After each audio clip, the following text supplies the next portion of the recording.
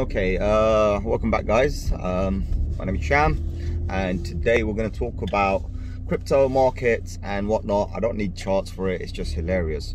I want to ask a question. I mean, obviously put your answers in the comment if you want, but obviously I'm going to say it now.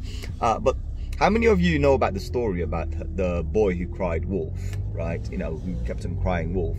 It's been translated in many different languages, and it's a very old kind of a analogy that a lot of people give, right? Where, you know, where somebody cries, you know, wolf. In some countries cries fox, some countries cries lion, tiger. It doesn't matter where it is, but the story is the same thing, right?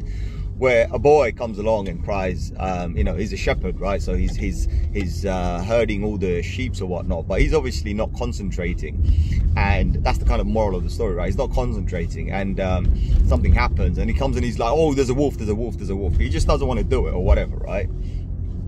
So because of his kind of misleading attitude, and there's nothing there, so there's absolutely nothing there, he just keeps on crying wolf, wolf, wolf, wolf. So people listen to him the first time, they listen to him the third time, second time, third time. Eventually people are like, do you know what, next time he cries, just don't listen to him anymore. You know, it's a very old story, right? It's very ancient. And on the third occasion, nobody listened to him. And on the third occasion, or the fourth occasion, whatever, it was really whatever the animal he was describing, it was actually that. But what happened was, you see, the moral of the story is people, when they see something or when they hear something repeatedly, right, and it's nonsensical, eventually people just get immune to it. So talking about crypto market, obviously it's a crazy analogy, right, to put in, but talking about the crypto market, we are so used to seeing big massive dumps, right? You know, some of the guys who have been around for some time, I know this kind of applies, so this is a message and kind of a guide for some of the new guys who are coming into crypto, right? Guys, we have seen this so much, right? It's unbelievable. Like, you know, you'll have a day where, oh, we just gone up 200 billion, you know, or a day where we've gone up 100 billion, right? On average, like, you know, just say 100 billion. This is currently, but before we used to, like, you know, maybe 40, 50 billion a day on average, right? So we've gone up, and then all of a sudden we have a massive dump of the same amount. Oh my God, that's it. Bitcoin's over, crypto's over, everything's over, it's dead. We're so used to it because we see a pattern, and the pattern is the moment these dumps happen, there's a frenzy of buying. Some like to just kind of put a singular word to it and say, oh, bulls are buying. It's got nothing to do with bulls buying, right? It's got to do with the same people who just sold, right? You know, regardless whether you justify it by calling it profit taking or whatever, ultimately it's pure manipulation, right? So for example, you know, we know that what was it called, BNB, right? I'm going to give you a nice example of BNB. BNB hits the target, $400. Boom, it's a psychological target. We go all the way up to $414. If some people decided to sell their stash, right, of course it's going to impact the thing. So you're selling it on chain, right? So that's the whole argument here. It's like on chain. So when you're selling it on chain, everyone's psychology changes all of a sudden, and all of a sudden they're like panicking. But the guy who sold it, he's just sitting with another buyer just below it. It's like, right, you know, if I sold it for $400 and if I could pick it up for $380, then I've just made $20 per coin. And what you have to understand is, a lot of people get this wrong. The big players do not play with one coin. You know, they're not playing with two coins. So it's like, oh, you know, I'm going to make $40 over two coins. They're not doing that. Please understand, right? These guys are playing with hundreds, if not thousands of coins, right? Thousands of coins. So when you multiply $20 over, just for the sake of it, 1,000 coins, that's $20,000 you just made from a single sell that you did, right? So this is what it is, like, you know. So for example, today I got wiped out. It was 0.58 BTC. So that was, you know, okay, at $58,000 I opened a high leverage trade, 16x leverage, and I said, okay, it looks positive, we're gonna pump and this and that.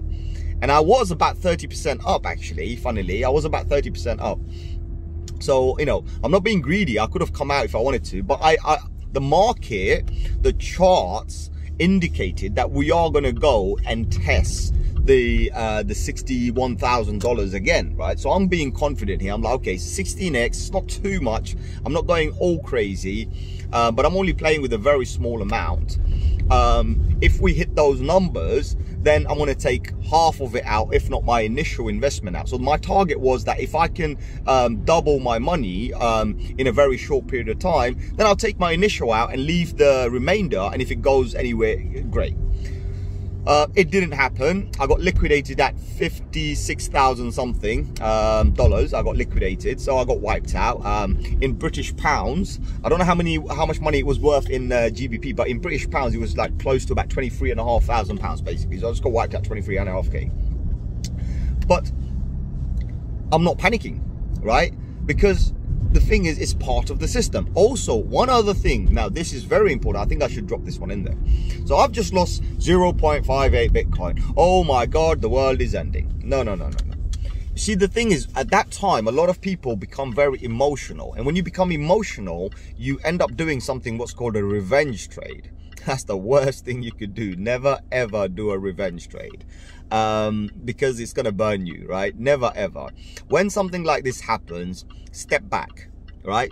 Instead of taking one step back, take 2 steps back, all right? Step back and reassess the situation, right? So you have to reassess the situation and say, right, okay, am I going to go in again? If I go in, would I lose? Would I do this? Would I do that? You do all of those kind of thinking to yourself.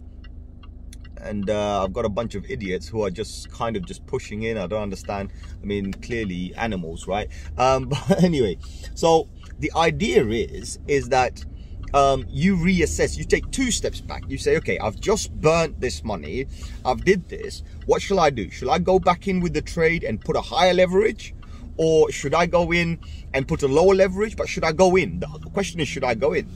I'll tell you what I did. I didn't go in. Right? Doesn't matter even if I do a low leverage trade now. I know the market's going to go back up again. It doesn't matter. It broke the confidence line. You see, there's a confidence line. It's like when you're trading, you have to understand that these are your support and resistance lines. And if you're hovering around those in a channel, you never trade inside a channel. And for me, I was above the channel and I just entered into the channel again.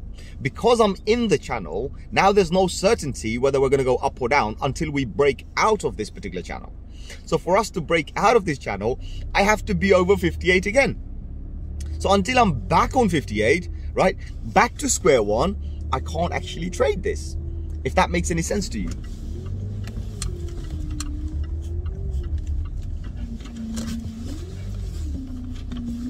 Sorry guys, I just had to do a U-turn because there's a massive accident.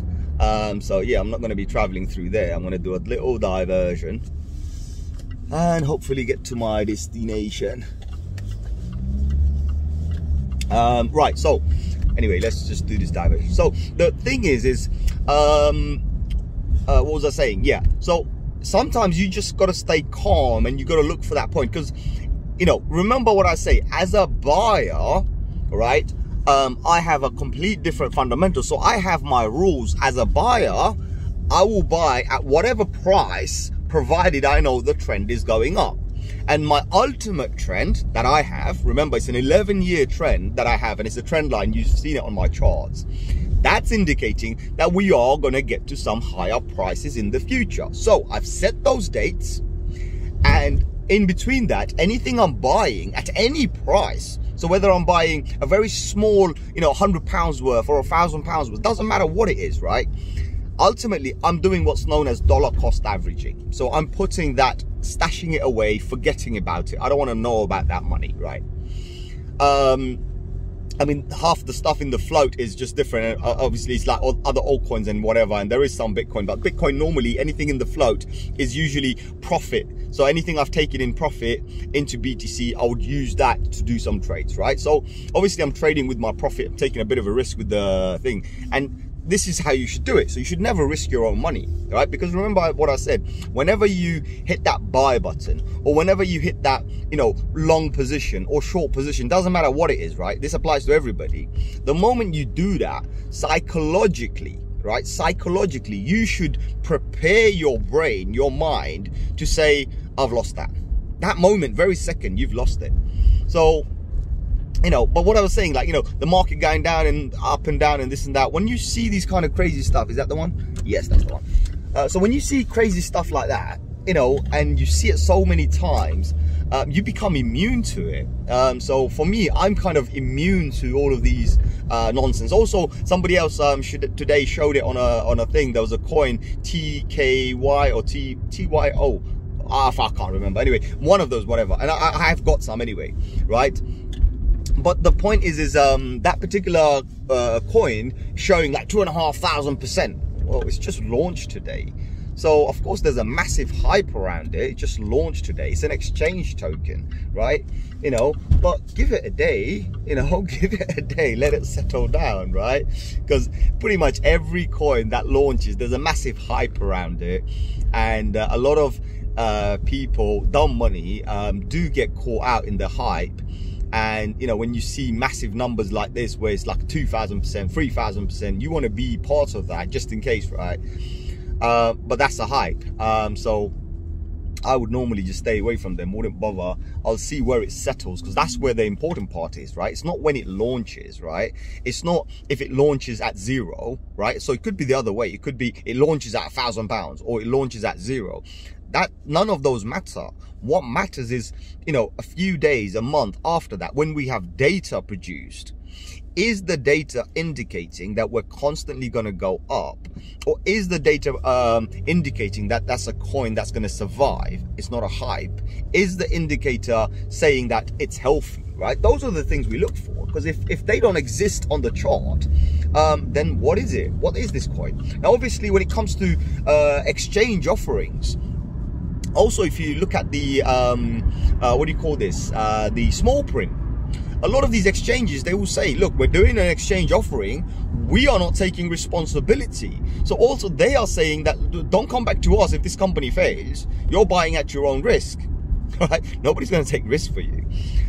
So, you know, a lot of people think, oh, it's launched on an exchange, it must be a great project. No, not entirely. It doesn't have to be a great project. A great project is one that survives, you know. So earlier on, somebody asked me a question, after this bull run ends, would there be some nice cheap gems to pick up? And my answer to that was, of course there will be, but you have to see who survives, right? Who survives? You know, so for example, I'll give you a really good one, and this one I'm going to bring Cardano in, right? Or even Theta, funnily, I'll bring those two in, right? So they're the only ones I can remember right now. Theta, Cardano have distributed all of their tokens. So, you know, all the coins that could ever exist already exist on the market. You know, would a coin like that fail? No, not entirely, because remember, the coin itself has already taken, like, you know, the company, right? So the company has already taken whatever money it was due to take from the moment of the ICO, number one, and then probably some during when they sold, you know, when the market pumps, and if they hold any, they probably sold some. But ultimately, the coins are all available on the market. And that's a brilliant thing, right? So when the coins are all available on the market, you don't really have to worry too much about it. The market will decide what the price would be, but the coin is not a failure anymore, right? But say, for example, you got a coin, which one? There's a good one. Let me bring a Filecoin, right? Recently we did Filecoin. Filecoin is supposed to have 2 billion tokens, I believe it is. I can't remember off the top of my head, right? 2 billion, I believe. But they only have 60 something million, or whatever we checked last time, distributed in the market. Now, a company like that has more chances of failing than a company who has all the tokens out, right? Because the public, the people, they decide what price they will pay for it, what they're willing to pay for it. Somebody goes and say someone has 1,000 coins and they say, well, I want 10 pence for a coin. If nobody wants it, then it's a rejection, right? But if somebody says, well, I believe in this coin and I'm willing to pay you 10 pence, then obviously now the coin is worth 10 pence. So another guy comes and says, actually, I want to sell mine for 11 pence. Are you going to pay me 11 pence? And someone says, of course we want to. So the market keeps on going up because the prices are going up, right? Because people are valuing it higher. you know, but then there's another coin, for example, someone comes and says, well, you know, I want 100, and someone says, well, no, sorry, I'm going to put a buy order, I'll buy it if it's only 50. So at some point, the person who wants to sell it for 100 eventually sells it for 50. Guess what? Now the coin's worth 50, right? So these are what you have to understand. When coins are totally distributed, the prices are dictated by ourselves. We control the market, right? But when a coin is not, then the question of survivability comes along. Can this coin survive? Because obviously this project is still in the hands of the creators. You know, they still have to mint so many or do whatever. You know, what if they run out of money? What are they going to do? Those are the things you have to understand. But when you got established companies who have already done all of their funding, they're not raising any more capital, they're not going to sell any more coins to raise any more capitals. They've already raised whatever they were going to, right? And then they're improving on that. That's a different story.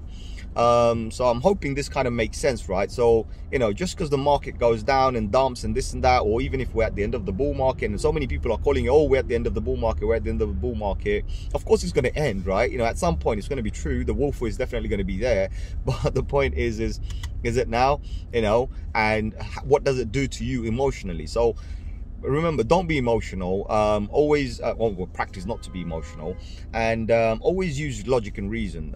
You'll see it's a very powerful thing to use. Basically, when you use logic and reason, and eventually, I mean, you just become immune to all of these hypes and dumps and all of this nonsense. So yeah, I'm not gonna make this any longer. I hope this was informative. If you haven't subscribed, please do subscribe. And I will be launching a video regarding crypto.com app as soon as I park up and when I'm free. Actually, around 6 o'clock I'll be recording it.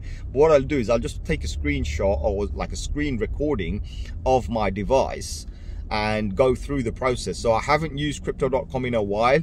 So what I'm going to do is I'm going to go and I'll have to probably load it up. So I'll load it up with something. I don't know what I'm going to do. I'm just going to load it up with something. And then I'll do the whole process. And somebody wanted to know how to send it from crypto.com. Sorry, how to send crypto from crypto.com to Binance, right? So I'll try and make it as easy as possible. And pretty much whatever I'm going to do, it applies to all of them. It's the same thing. Unless you want to withdraw into cash, then that's a different process, right? And also you can let me know on the comments of this video if that's something you want to know, how to take out cash. I'm not sure how it's going to work. I haven't taken cash in a long time because I know, I think about a year ago or year and a half ago, the company they used to use for their card services, something happened and some scam or whatever and got taken down by the law, right? So since then I haven't, I don't know how it works, but I'll try and figure it out and kind of go through with it with you while I'm there. Obviously I'm going to cover some of my personal details because I don't want anybody to know everything, but I'll cover some of the personal details and I'll release the video. So at least that way a lot of you can see exactly what's going on. And hopefully make some sense of it, right? If that's something you want, but in the comments only, because normally I'm just like, you know, the initial idea of the video is how to load up, buy a certain amount of crypto. That's what I'm going to do, and then I'm going to send that crypto to Binance. That's it, full stop. You know, for me, that's it. I'm never going to do anything on crypto anymore because I want everybody to get off crypto.com. It's not worth it, trust me. It's more, looks more like a scam every day. So I would get out of that. And I'm planning to well, I'm asking everybody to go to Binance. Yeah, until that video, so just hold tight and I'll do something. And yeah, this accident didn't help, so I'm in a massive traffic jam. But anyway, I'll probably make another video right now regarding something else. Could be anything, talking about aliens or something. But yeah, I'll see you on another one. Take care, guys. Adios.